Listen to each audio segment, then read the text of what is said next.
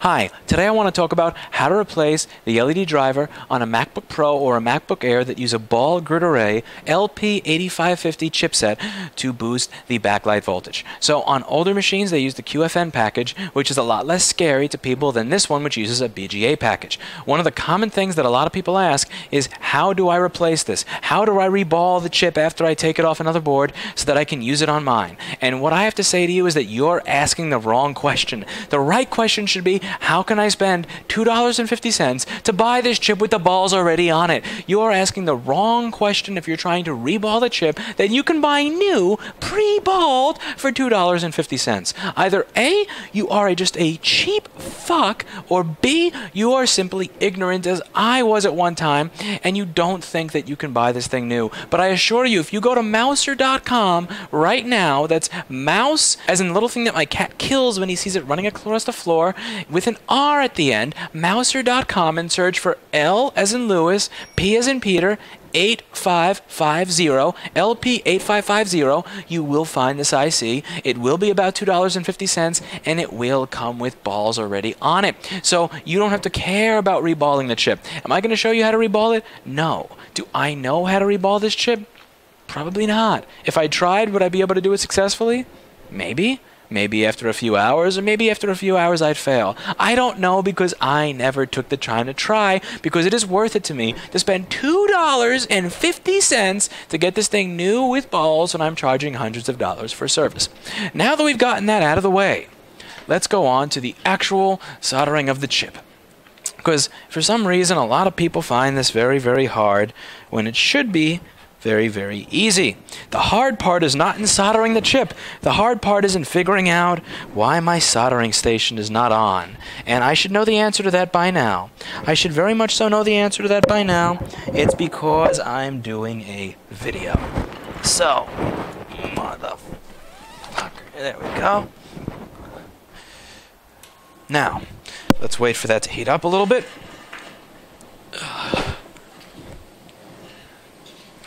So this is a MacBook Air motherboard. It's an 820-3437. Now this video is mainly going to be on how to actually do the work. I'm not going to go into the diagnostics. I'm not going to go into the schematics. I'm not going to go into all that, because I've done that before in other videos enough. Right now, I just want to show you that replacing this is possible, that you don't have to be a genius, that you don't have to have some fancy schmancy shit to do it, that you can just do it with any old hot air rework station and soldering iron, and that you don't have to reball it, and that it's easy. Because a big problem with all of this work, a big problem with all this stuff, is that people make it seem so hard. They make it seem like it's so impossible. They make it seem like you have to be so cool and so experienced in order to get any of it done. And you don't. You really don't. You just have to have some common sense, and you have to have somebody who already spent all the time figuring it out show you, so that you can do it. And once somebody's showing you how to do it, it's not that hard anymore. So since I don't want to inhale solder smoke and die a terrible death of lung cancer, I'm going to put this nice little HAKKO FA430 fume extractor next to where I'm going to be working. Okay, so I have a HAKKO FR801 rework station. So the first thing you should know, before you ask me what temperature I'm on 6.5. I spent $200 less to get the HAKKO that had analog temperature control instead of digital temperature control. Because the temperature I'm at, I don't care. I will get used to where I am on the knob versus an actual number. And the number that you use is going to be different based on the nozzle you use and all this crap anyway. So I figured I would save $200 on my tool by buying an analog one. So if you want to know what temperature I'm on 6.5. And I'm on about 10 for airflow. So, with that said, let's get on to removing the LED driver. Now, to remove the LED driver, I'll take my hot air, I'm going to take my tweezers, this broke-ass pair of tweezers, and my good pair of tweezers were probably stolen by my coworker, which is karma because I always steal things from him. And I'm going to do this. So I'm going to be about, I don't know, however far away that is.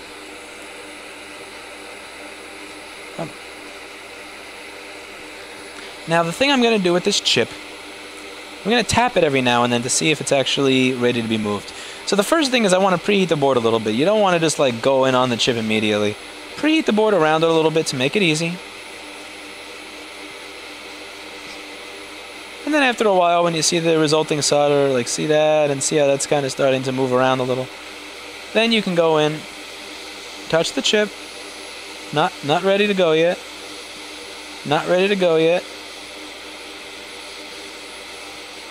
Still not ready to go. Now it's ready to go. See, I moved it and it moved. See, the thing that moving it does is it tells me that the chip itself is disconnected from the balls. Because if I just pick this up and any of those balls, what this tells me when I poke it and then I see it move is that every single ball is disconnected from every single pad, and that every single one of those balls is melted.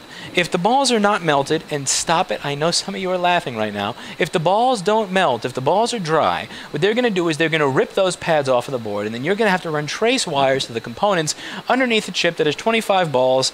That's about 1/8 the size of my pinky fingernail, and you don't want to do that. So poke the chip a little bit after you're heating it, poke the chip a little, and then once you've poked it, if you actually see that it moves, not just a tiny bit, but the entire thing can move, make sure your heat is there, keep it there for another 2 seconds. The reason I say keep it there for another 2 seconds is because if you poke it and then you go to remove it, what's going to happen is when you poke it, you probably move the hot air away, which has actually allowed it to cool. So put it back there again for just another 2 seconds and then lift it up. Or even better, you could simply keep the hot air there and not move your hands when you poke it. Don't be like me and move your hand without realizing it when you poke the chip, because you can't control your left and your right hand at the same time, and just remove it. Now, the cleaning stage. What you're going to want is a flat tip soldering iron for this part of the project. So there are different types of tips that you can get. I'm going to show you under the microscope. So you can have a conical tip like this, which is all the way around the same thing. And then you could have this flat chisel tip, which is perfectly flat at one point. We want the... oh my god, this iron can be annoying sometimes. I want to talk and finish my sentence, but no, it's beep. Fuck you. Okay, so let's wait for this thing to heat up. Now, it's going to beep when it heats up.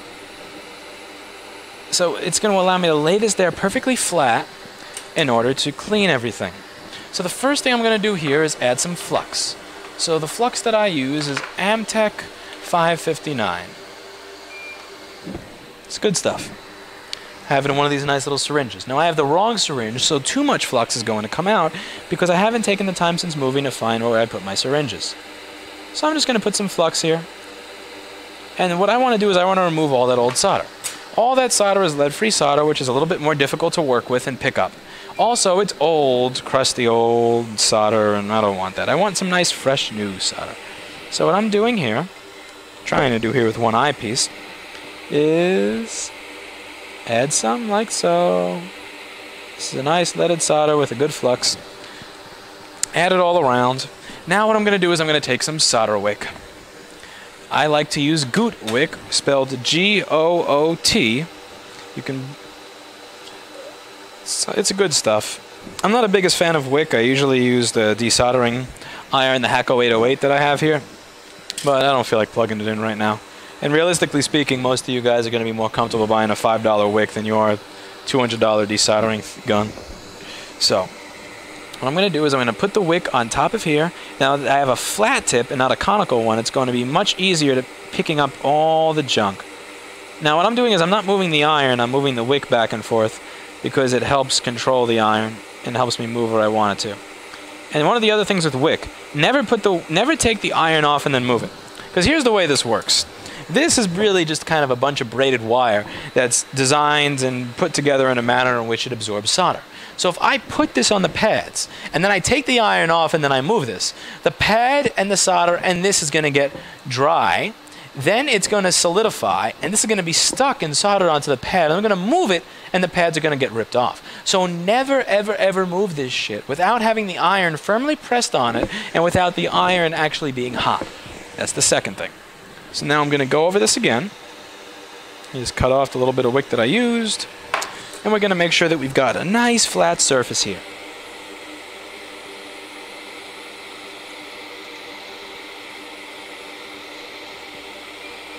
Okay, nice flat surface. And you don't want to go nuts with this part, okay?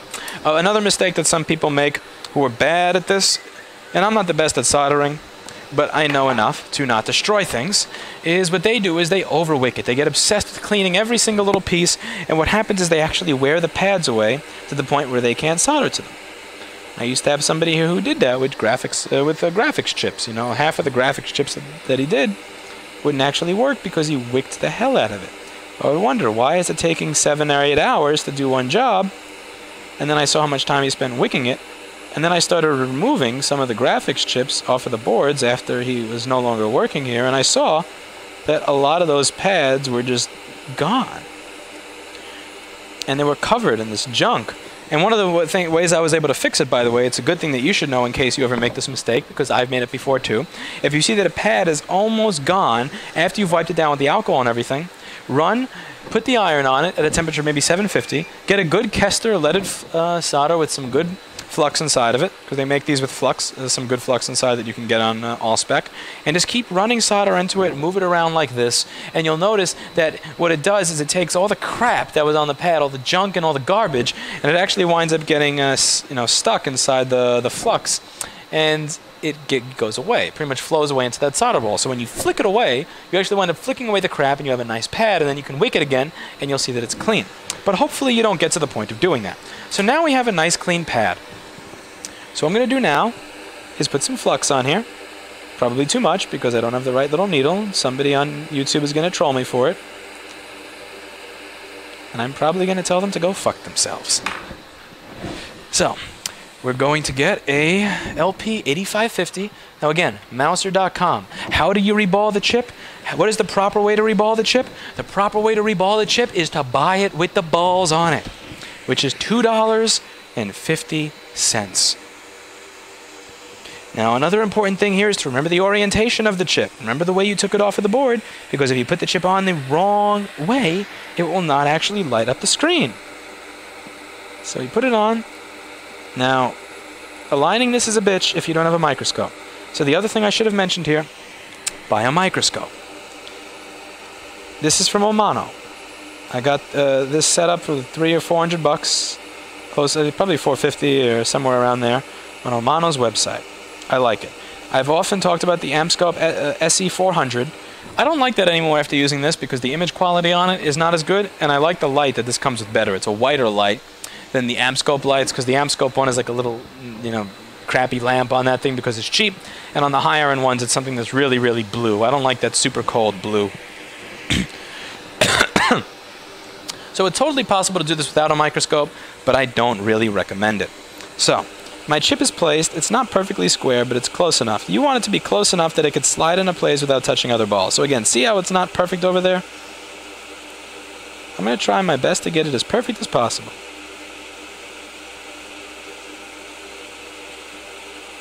The thing is, it's never going to be totally perfect.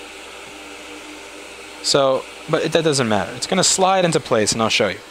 Now, the thing is, you don't want to get this too close up on it immediately, because it'll fly away. And let's see if it flies away from me here. It eventually will fly away for you. So I'm heating it, I'm heating it. I want to preheat everything a little bit just so that when I actually go to solder it, it solders nicely. Now when I go close in, I'll be able to tell once I solder it because it's going to move a little. And you'll see.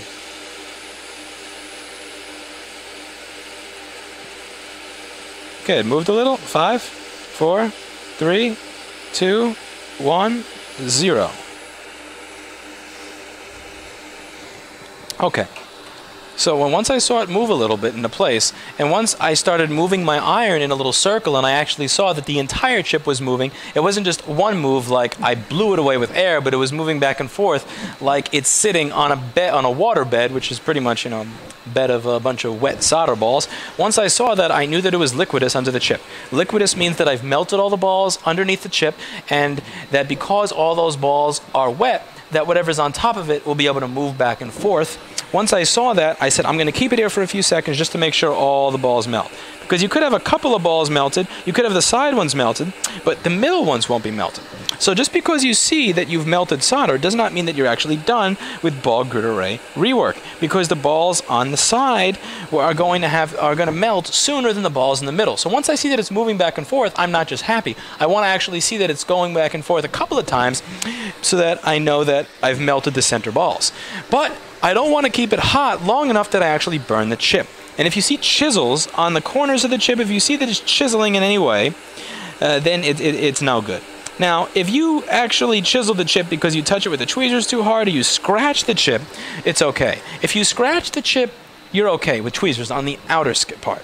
But if the chip looks like it's broken off or chipped solely from heat, not from you scratching it, but the heat itself has actually destroyed it, then you fucked it up a little bit, and it's time to move on to the next one. Which again, very, very good thing that this chip here costs $2.50, so it's no big deal. And let me show you what the balls under it look like a little bit. That still has got some alcohol in there, so let's just get rid of that. So I'm going to lower the heat on this to something that won't melt solder and put the air up.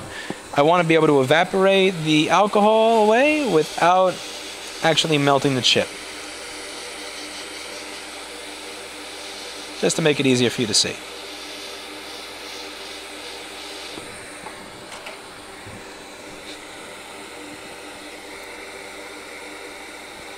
So as you can see, it's a good soldering job.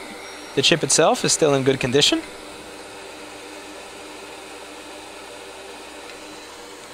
And as always with these videos, I do not do this shit and then edit it and then put it together with a machine that works later, or do this on shit that already worked. I'm going to actually put this in a machine and show you that what we did worked. Because if the stuff that I do doesn't work, you should not listen to my advice. You should only listen to my advice if the advice that I'm giving you is proven to actually work and actually end in a product that you can charge money for.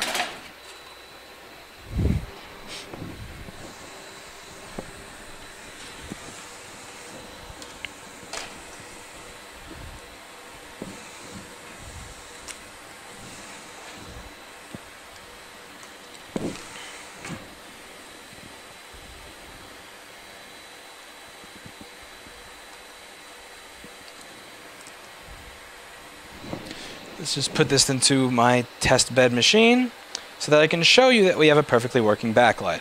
Also, as to why we replaced the LED driver on this one. So, there was a short on the backlight output to ground. And when I put some voltage there to figure out where it was, the LP8550 got really hot, which indicates that the backlight driver, the LED driver, was shorted to ground. So I replaced it. Now I haven't actually made any other measurements yet. So there is a very good chance that this doesn't work. I'm just hoping that this is going to be an easy one, because I want to be able to do a video where instead of troubleshooting everything, I just go through the basics of how to solder this particular part. But this is a video, and as I've explained previously, anything that I try to do for a video doesn't work.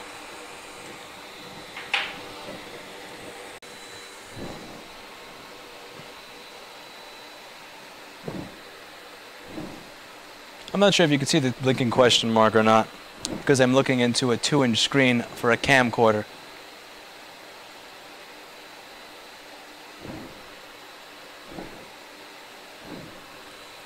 Wait a sec, that's what zoom is for. I forgot, I got a good camcorder now.